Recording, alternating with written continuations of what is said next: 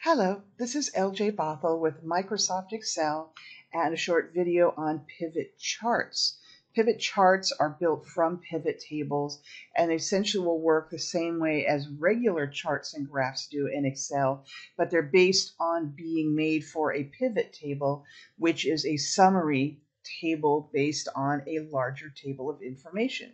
So the larger table we have in here is in a sales tab, and it's a whole bunch of information of regions, sales reps, products, categories, their subcategories, sales made from those. I have not included the quantity in here. And then the order date. And this is for, it looks like, the final quarter of 2022. And then we have a pivot table based on the regions and then the categories of products sold in that region. And this table looks kind of funny because it's not totally collapsed or not collapsed, but it's easy to open up collapsed areas so that you can see everything that you need to see. Oops, there we go. And of course there we go. The second thing is I'm not seeing the pivot table panel over here, so I'm going to make sure to click on the pivot table, go into the pivot table analyze ribbon, go to show, and then click on the field list to open it up. So if I need this when I am making or adjusting pivot charts, I can have it with me. So a pivot chart is basically the same type of thing as a standard Excel chart. It's a way of creating a visual look at data that's in a table.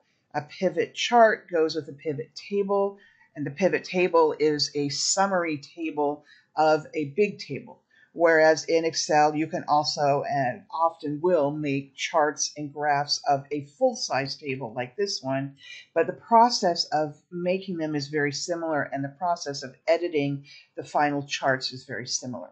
So in here, I'm going to make sure I've clicked inside of my pivot table, and I'm going to come over to Insert and look at the Charts group. And right at the right of the Charts group is the Pivot chart. So I'm going to click this and see what options we have based on the data that appears in Excel's opinion here. Now, one thing we'll discover when we get to datas and charts for general tables is that there will be recommended charts, and then there will be a tab like this one for all charts. In this particular case, we're simply getting to choose from all charts. That doesn't mean that all charts are available for a certain type of table, and it does not mean that all charts that appear to be available for a certain type of pivot table are particularly good charts for said table. So what we're going to do is just take a click through here. Templates, so we're going to stay out of that. But according to this, we could make a column chart from this information. I'm not sure how well we can hover over it. We get a little bit of a look of what we would see.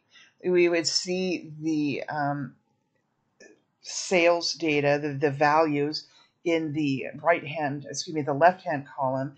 Then at the bottom, we would see all of the categories, but we also would have those squished together with each of the regions. And this is not necessarily a good representation of how we'd want to visualize this data.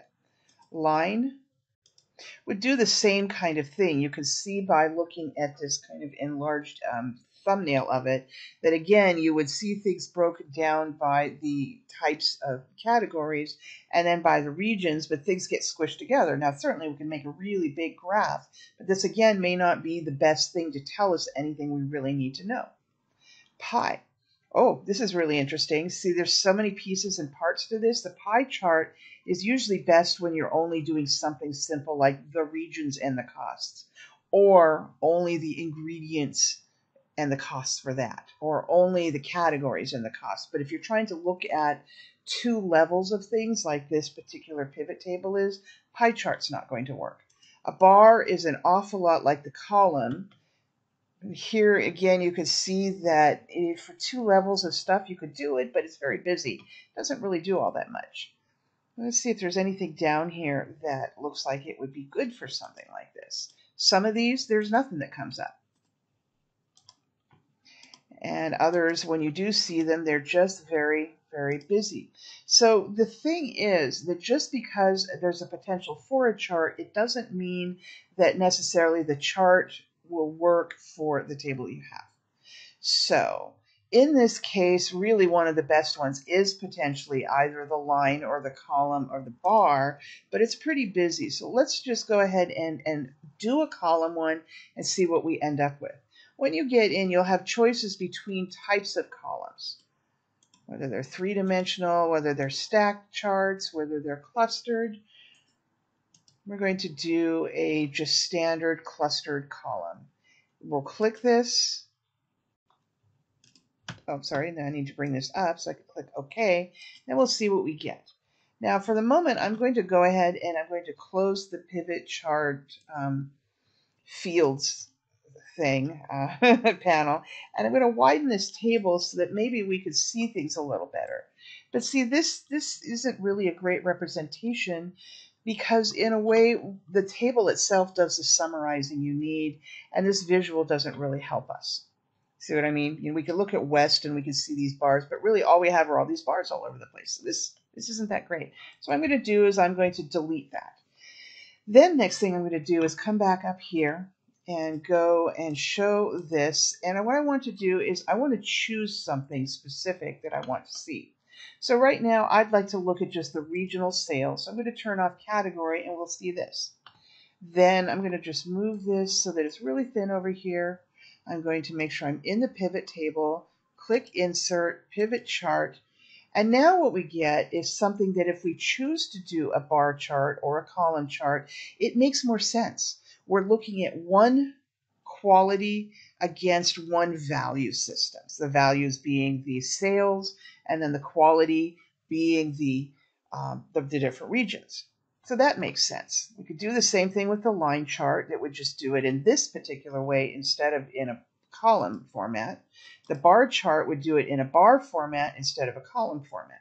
And a pie chart may or may not be particularly good for this simply because there's so many regions and it could be hard to, evaluate this many pieces even though it's pretty, right? Okay, right.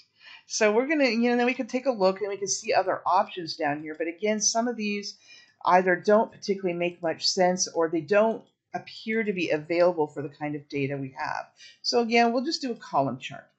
So a clustered column is where you can see the columns in different heights, and then a stacked column is where you can see the columns going all the way up. But if there is more than one quality of information in there, there would be different colors. We're just going to stick with a standard clustered column, and we'll use 3D because it's a little bit more graphically representative. And here we go. We get this chart. The chart is for the sum of sales. This is actually a button that you can change, and so is region. So the reason why this is a pivot chart is because you can actually pivot the chart the same way as you could pivot the table. And if I make changes to the table, the chart will likely change. But right now, what we're seeing here is that, the highest price that anyone, or highest sales have been $361, which is why up here the values go up to $400. And then you can see these by each of the different regions.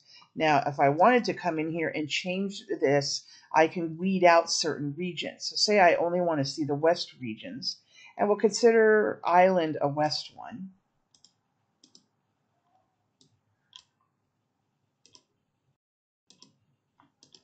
Then not only will the pivot chart change, but the pivot table will change too. And then I can come back over here to the pivot table and I can go ahead and clear the filter, and this fixes this. Now, if I come over to this table and I decide, no, I would like to have an additional chart. Well, what I'm going to do is I want to create a different chart. And in this case, I want the chart to be of the categories and not the region. Now, what happens here is, of course, the existing chart changes. That's okay. You would probably want to have a separate, different table, a different pivot table, one for each chart. We're using the same one, though. And what I'm going to do is I'm going to just go ahead and delete this particular chart, click on this table, and then I'm going to come back up to Insert, and then we'll come back over to Pivot Chart, and we'll take a look at pie. This is a little bit better use of a pie chart because there's fewer segments and they can stand out a little bit better. So in this case, I'll make this pie chart. And then again, we can see that we've got sum of sales, and we could change it from category to something else. Like we could choose that we only want to see category food and ingredients and then see this. Or we can go ahead and we can clear the filter. Now, one thing that's missing here is that we have a title of this chart. We had a title for the other chart, and it's like, well, total of what? So in this case, you can actually change this information. You say total sales by category, right? And then the other thing is, okay, we have these nice colors, but what do they mean? So one thing you could do is you can right click and you can add data labels. And there should be a little flyout box when you click this arrow. You can either apply data labels or data callouts. Labels would just be the numbers, and the callouts would look a little bit like this. So you can do one of two things. But this is a basic pivot chart from a basic pivot table. So I hope this information was helpful.